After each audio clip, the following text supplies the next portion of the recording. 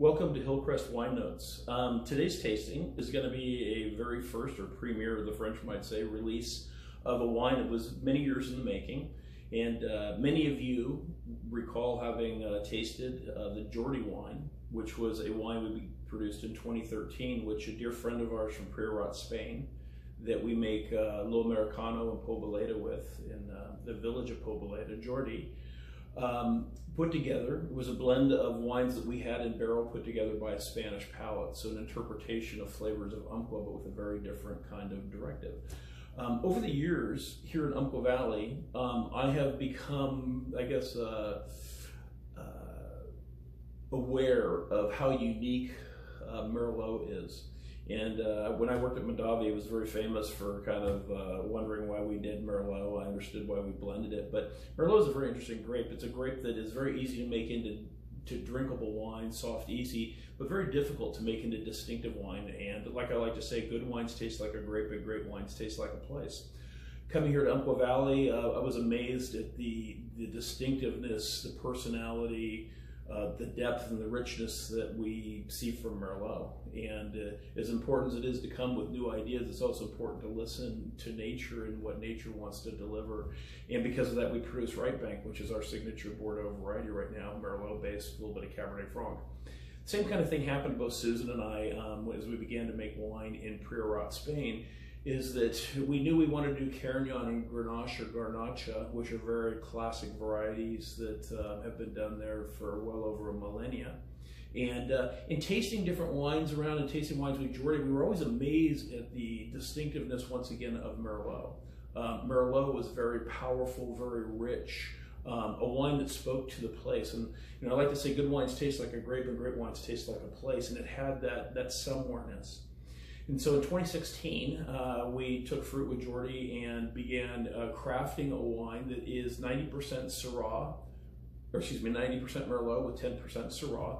And this is the very first release, or we say premiere release, of our Llicorella, which is how you pronounce it in Catalonian.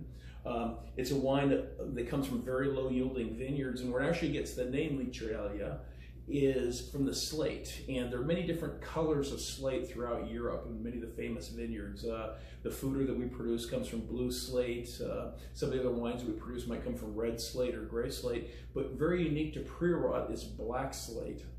And Llicorella refers to licorice and the color of licorice or the black slate. So this is the very first wine we've produced from vineyards in that area. And what we're going to do is I'm going to go ahead and taste this wine. One of the things I want to talk about is when you look at wine in glasses, stemware, there are recommended glasses for Pinot and Cabernet and that. Those are good guidelines, but sometimes you'll find that just the opposite of what's recommended is best. And oftentimes the Bordeaux varieties, which Merlot is one, along with Cabernet Franc and Cabernet Sauvignon and Malbec, we look at a chimney, which is more classic like this. And I would normally defer, and originally when wines first landed, I grabbed one of these glasses, tasted out of it, and it was very, very beautiful. But a couple days later, as we opened up a bottle for dinner and that, I poured it in kind of a range of glasses, and I was amazed at the difference. So if you do have the Burgundian stemware, what we commonly refer to as the Pinot glass, this glass is what I would recommend it in.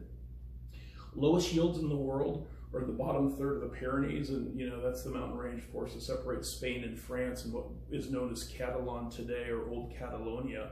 Oftentimes the great vineyards are 3/4 of a ton an acre year in and year out. And that would be compared to, in Umpqua Valley, maybe 3-4 tons an acre, other places 8-10 tons an acre. As a general rule, the lower the yields, the more concentration. And so where you see really almost no dirt, just rock, very dry conditions and windswept hills, you get these small plants that produce very, very concentrated. It almost bonsais the plant, bonsais the fruit. You get this intense power and intense character. So this is the Llicorella, 2016. And I'll go ahead and have a fruit serving, as we'd say. Very dark color, again, I think you can see. That shows typically the intensity with most grapes.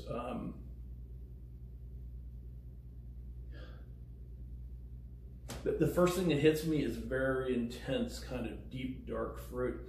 There's what the French call pain gris. And pain gris is actually grilled fruits.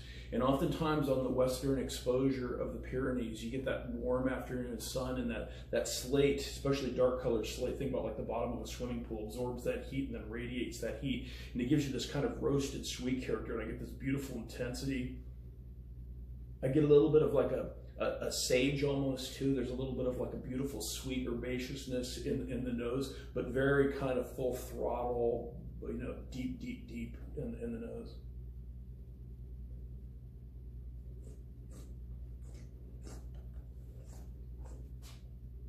Wine has architecture, and this wine actually kind of, oftentimes it's interesting, Merlot will come across the palate, kind of open up and then close back down. This wine kind of enters and just begins to fan out.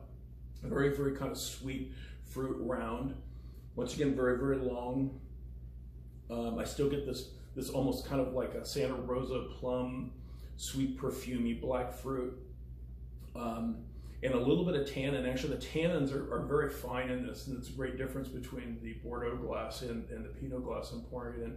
Super fine. I get on the very front end of my palate, almost like when you peel an orange and you get a little bit of that white rind, that kind of a very kind of soft, dry character. That is tannin. You find tannin in many types of plants in that, but this is very polished, very elegant, something we associate more like with Pinot Noir. But beautiful, dark, very rich. With that, I'd like to say, you know, once again, serve it in a Pinot glass if you have a Pinot glass around. The other thing is, and we're going to do a little release on this a little bit later, or the beginning of June, is that we're going to be offering all of our international wines as well as our Oregon wines at 25% off a straight case or a mixed case. And this wine would qualify for that. It's the very first time we've done that, and we're doing that as a way to kind of hopefully get people to try things that maybe they're not familiar with. We have so many beautiful, beautiful, super distinctive wines, and you know, as wine consumption's gone up a little bit here in recent past, it's a beautiful opportunity to go out there and taste some things and see what the world has to offer. So anyway, to the genie in the bottle, and be safe.